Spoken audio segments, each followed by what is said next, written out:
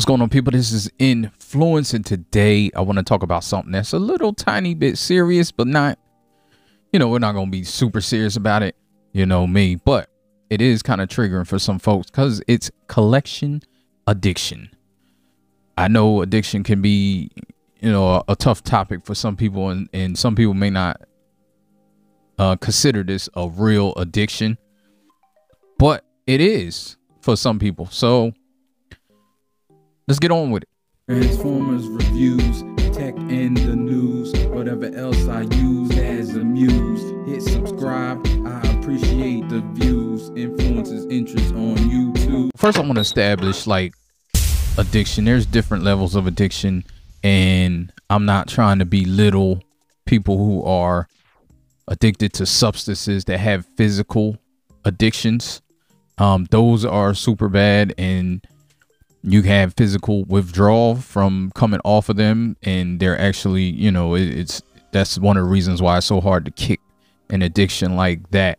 So I just want to say that first, because I know there's a lot of people that struggle with that, whether it's alcohol, drugs, hard drugs, whatever it is.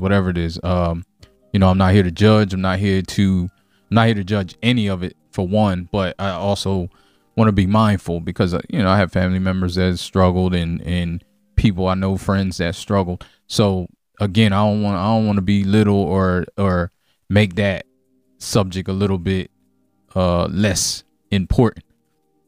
However, you can be addicted to anything. I don't think people understand the level of addiction that you can have to anything. Video games, sex, porno. Porn's a big one because of the ease of getting it, and it's basically like your dopamine, serotonin, all that good stuff, all your brain chemicals, that you learn in science and maybe pseudoscience or whatever you feel, but it is real, and these chemicals react to stuff that we do. You can be addicted to social media. I'm 100% addicted to social media. I find myself opening it and not even realizing how I got here. Like, it's real, and I'm trying to get better with it. But with collection addiction comes other stuff. And the reason I know it's out there is because I see people posting about it. I see people posting videos about it. I see people posting on social media about it. I've seen a few videos of people talking about they're stopping totally because of it. And it's some hard questions you got to ask yourself. I don't think I'm at that level right now. Major. Hello? Oh, sorry. I turned auto tune on by mistake. Turn that off. My bad. Yeah. So I think at one point I was on the cusp of it becoming bad. I think the first question you have to ask about collection addiction is to understand if you truly are addicted is, one, are you spending money on this stuff that you don't have? And I'm not just talking about credit card debt. Everybody has a little credit card debt, and I'm not mad at the person that has a little tiny bit of credit card debt from this stuff. But if you're getting into like the thousands and close to like the 10,000s, you might want to check yourself. You might want to look at that. But I'm talking not paying your bills, stressing over whatever, the electric, like stuff like that, like electric, gas, whatever your house runs on. Mine happen to runs on both, unfortunately. And stuff like that, rent, mortgage, things of that nature, where you could be homeless or out of heat and air conditioning and lights because you're buying figures or whatever you're into. That's when you need to really say to yourself, like, what is going on and what am I doing? Also think part of it is hiding it. Like, I know we all have different spouses, significant others, whatever it may be. They have different levels of comfortability with us collecting toys. I know people don't like to say toys, but that's basically what it is. It's high-end, high-priced toys, which is another reason they may have an issue with it. However, if you know, if they do, for one, if you do have an issue, if your significant other does have an issue with it, it's a little bit more than just saying, oh, well, that's their problem. Like, that's not a good way to be in a relationship, for one. For two, it's a wake-up call to really, like, look at yourself and see maybe this ain't the right expenditure or the right thing that I'm spending my money on. And also, and if you look at that and you're like, nah, I got the discretionary income, I have the, you know, disposable income to do this stuff, well, then I think you should have a real conversation with your significant other and let them kind of understand. They might not understand. It's just like me. I don't understand buying, say, handbags. Just to put it out there. Not that I care. Like, I don't care. Like I said, like, whatever discretionary income she has and she wants to buy a handbag, that's fine with me. I personally, I don't see it. Again, some people don't see it to buy sneakers or shoes. It's the same thing. Like, people buying sneakers is the same thing as a woman buying shoes, or vice versa, or whatever. Or a woman buying sneakers if she likes sneakers, and dude buying shoes. I don't know. But whatever it is, footwear, if you know, some people don't understand that. Some people wear the same shoe every day and they're like, why you need to buy 50 shoes?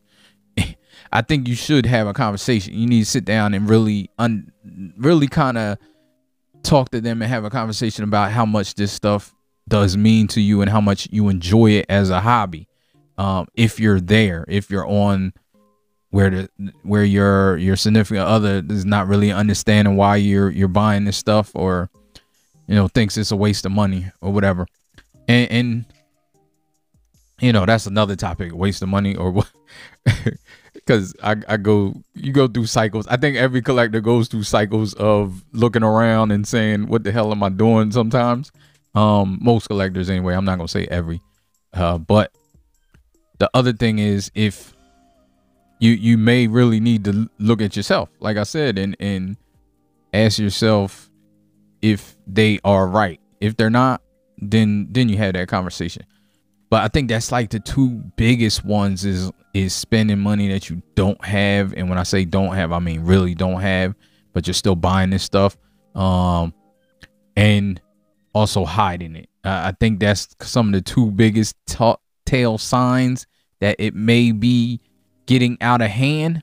But like I said, I can't judge everybody's situation, so that may not be what it is. The other thing is, you may have a somewhat physical reaction to not getting the stuff because it's all dopamine. It's all dopamine hit. And if you get irritable and down, you know, everybody gets down when they can't get that latest thing that they want because they can't afford it. But I think that's a healthy down, because you understand that this is something that you can't really spend the money on. So you're kind of down because you can't get it, because you can't afford it, whatever that is. But I think that's healthy. That's a healthy way to look at it. It's only unhealthy when you're like down, like irritable and upset and mad and maybe throwing stuff like that's extreme. But it could get there. It could get there. I watched the video of this guy. I wish I knew who it was, because I would like to tag him, because it was a great video. I think I'm gonna try to find it. But he spoke about this, like his attitude and him. If I don't find it, sorry. Kind of look around. I'm gonna try to look at my history, because I watched the video. But he talked about his attitude and how he was feeling when he couldn't buy stuff. And sometimes he would buy it, or he would like try to fill out for another credit card just to get it. And then he's getting himself into more debt. And he was living with his mom at the time, and he was trying to move out. Now I don't judge that. Like living, I had to move home when I was 28 or so. And I stayed there until I was like 30. After I graduated school and stuff, I couldn't, I just wasn't making it. There was a lot of stuff going on at that time. So that stuff, I don't judge it too much, but it's just the extracurricular, and you should have fun. I'm not saying don't have fun. No matter what your situation is, you need that fun. If you can scrape up some dollars to have some fun, whether it's collecting, whether it's going out to eat with your peoples or going to the movies, whatever that is, everybody deserves fun. Just because you're poor don't mean you don't deserve fun, or just because you might not have the discretionary funds to do it. Everybody deserves that fun. I don't want that to be an issue, but there's an issue when you're like trying to save up for a goal and instead you're maybe buying this. And the other tall tale sign, I believe, is not the feeling. I think that's what you should pay attention to. Some people are just buying stuff out of addiction, like I said, or habit, which habit addiction can go hand in hand. They're just buying stuff because they're used to buying the new thing. I was there, and that's what I mean when I say that I think I was on the cusp of maybe an addiction, because at one point I was buying things even though I had the discretionary income to afford it and still take care of everything in my household that was important, and I didn't have much debt. However, I still was just buying it because it was new and it was coming out, and I like to tell myself at one point I was just doing it for the channel, but really it was that somewhat. But at the same time, it was stuff like now, like I'm not buying stuff that I don't want, don't need, not even for the channel. A lot of times, sometimes I do if it's something big, which it comes to my I'm having a giveaway. So y'all seeing this video, y'all are privy to knowing first. I'm giving away the Titan class Armada. So but I'm doing a different video for that giveaway, but you just giving a little sneak peek. But that's one of the things I bought for the channel and that I didn't really want. I think it's cool, but I'm not gonna put it anywhere. I'm not gonna display it. It was on my bar for like 3 weeks, or since I got it. I don't know if it's 3 weeks ago. I'm not sure, but it's not serving me. So I want to give it away to the people of this channel who it may serve, who may not have the discretionary income to get it, because it is expensive. But I digress on that matter. There'll be another video again, getting back to the addiction part. I don't want to make this video too long because it's not really a whole lot. It could be a whole conversation if I had interaction like with someone else that's in the collecting space, or a few people that's in the collecting space. Maybe I keep saying this, and I'm sorry, y'all. I know. I keep saying I'm going to start going live on a regular, and I am. I promise you. I promise you, winter is coming, and I promise you I'm going live, even if it's when winter hits, when winter starts to hit and I'm in the house more.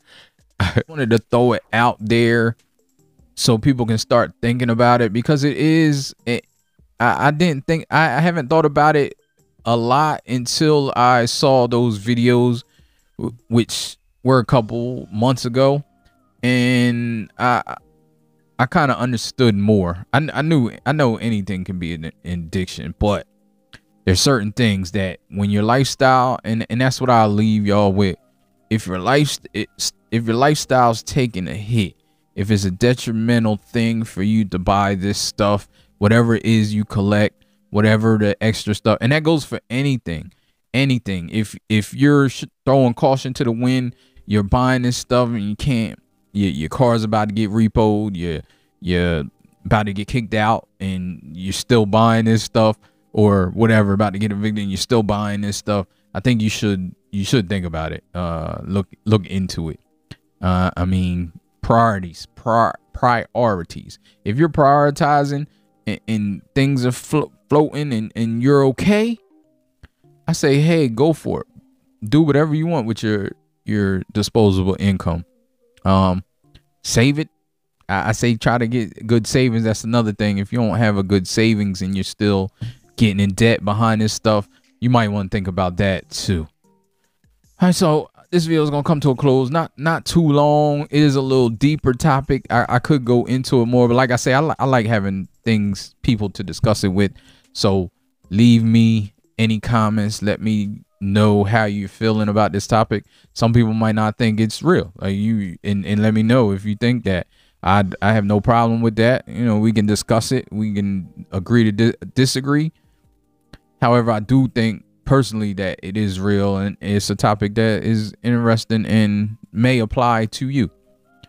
All right, so thanks for watching this video. And next week not next week. Next week I'm on vacation. Not that I'm putting out a ton of videos anyhow. However, I probably won't be putting out too many videos, even if I think there's a few things that might come next week. But the following week is NJCC.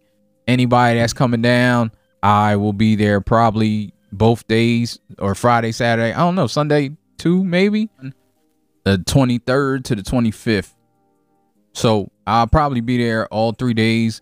I'll definitely be there Friday and Saturday, Friday night and Saturday, for the Realm events. Also, if you're coming, Kennedy's Village is doing a toy drive, so don't forget to buy toys or new unwrapped toys, and they're for any age. So don't just think that you can, you need to buy like for big Transformers or anything. Like they do all ages. So just get anything, any toys that you can donate. Please donate. They always do a great job.